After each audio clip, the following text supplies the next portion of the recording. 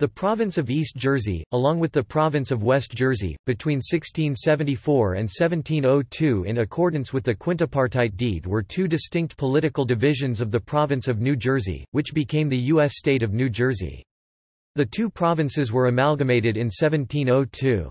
East Jersey's capital was located at Perth Amboy. Determination of an exact location for a border between West Jersey and East Jersey was often a matter of dispute. The area comprising East Jersey had been part of New Netherland.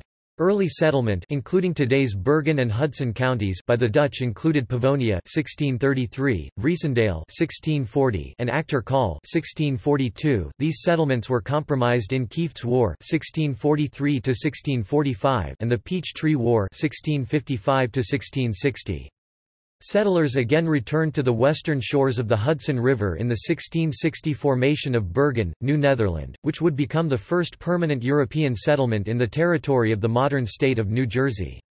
During the Second Anglo-Dutch War, on August 27, 1664, New Amsterdam surrendered to English forces. Between 1664 and 1674, most settlement was from other parts of the Americas, especially New England, Long Island, and the West Indies. Elizabethtown and Newark in particular had a strong Puritan character. South of the Raritan River, the Monmouth Tract was developed primarily by Quakers from Long Island. In 1675, East Jersey was partitioned into 4 counties for administrative purposes: Bergen County, Essex County, Middlesex County, and Monmouth County. There were 7 established towns: Shrewsbury, Middleton, Piscataway, Woodbridge, Elizabethtown, Newark, and Bergen. In a survey taken in 1684, the population was estimated to be 3,500 individuals in about 700 families. African slaves were not included. Although a number of the East Jersey proprietors in England were Quakers and the governor through most of the 1680s was the leading Quaker Robert Barclay, the Quaker influence on government was not significant.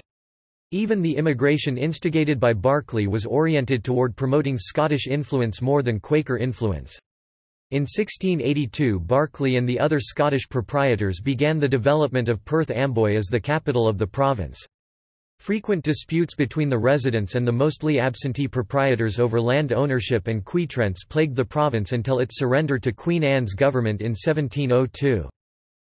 Constitution. See History of the New Jersey State Constitution. #East Jersey Constitution.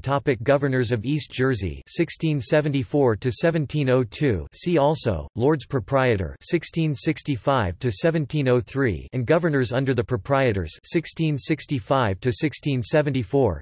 See also Concession and Agreement. List of colonial governors of New Jersey. Scottish colonization of the Americas. References.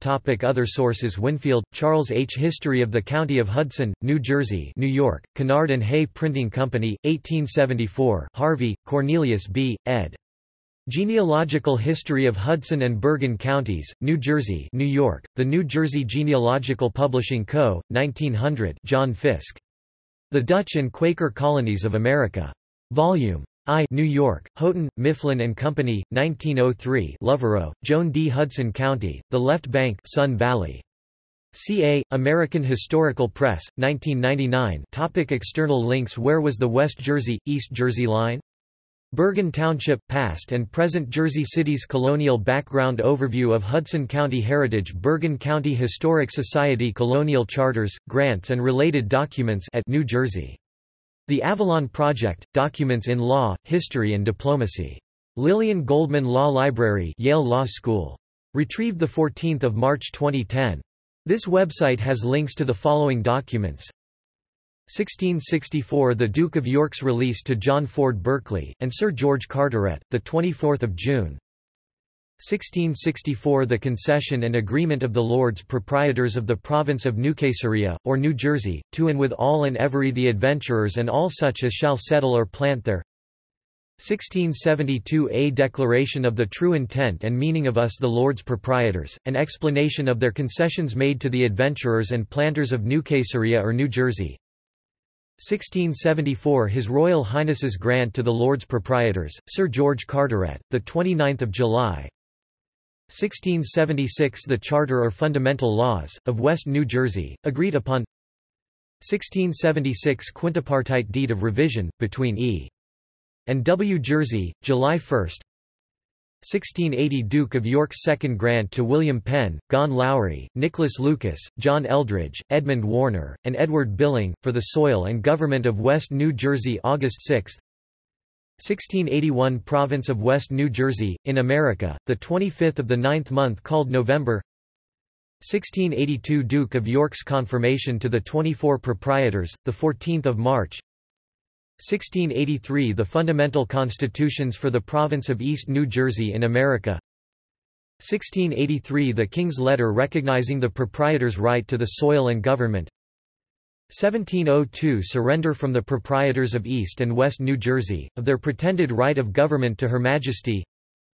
1709 The Queen's acceptance of the surrender of government, April 17. 1712 Charles II's grant of New England to the Duke of York, 1676 exemplified by Queen Anne. 1776 Constitution of New Jersey. The Journal of the Procedure of the Governor and Council of the Province of East New Jersey, from and after the first day of December Anno Dmni 1682.